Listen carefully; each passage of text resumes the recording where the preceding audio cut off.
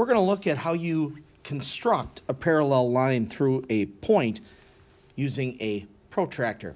I have the word constructing here in quotation marks because, as we've talked about in previous videos, a true geometric construction only involves a straight edge where you can draw lines, line segments, rays, and a compass.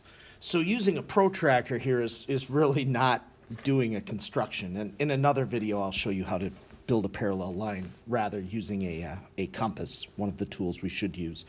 If this video helps you, please like and subscribe for more geometry content as well as other math courses. I have a whole playlist about calculus and statistics.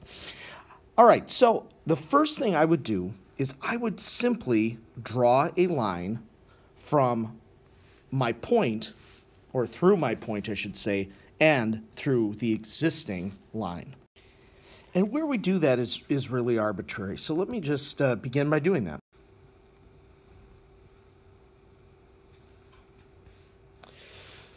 Now what I'm going to do is I'm going to use these techniques and relationships between parallel lines and their transversal to create a parallel line. So I want you to notice here that we have an 80-degree angle that has been created. That's the acute angle. I guess you could also say it's a 100-degree angle. Now, that's why this is kind of arbitrary. I could have drawn this line anywhere. So what I'm going to do is I'm now going to slide my my protractor up like this, and I'm going to stay on that same exact line. So you can see right here, I've still got this cutting on that 80-degree, and I would draw a line exactly on that base, like this. So basically just making sure that these angles, this 80-degree that I found down here, I wanted to replicate right here. And if I make that true, if I keep those, and if you recall from earlier videos, these are corresponding angles because they're in the upper, in this case, upper left corner of these intersections.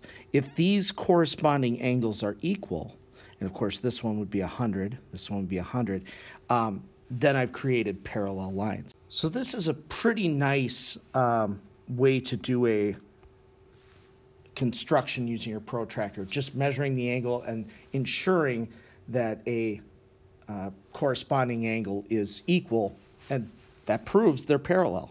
Now again, this is not a true construction because we didn't use the tools we were supposed to be using, but to be honest, this is probably a very easy and more likely way that you could draw a parallel line using angle formulas or angle relationships we learned earlier.